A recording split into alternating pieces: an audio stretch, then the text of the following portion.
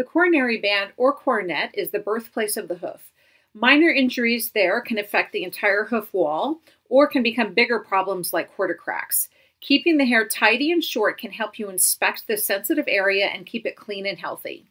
You can take off a little bit of hair by raking your clipper blades down, or you could use a number 10 blade to clip the entire area short.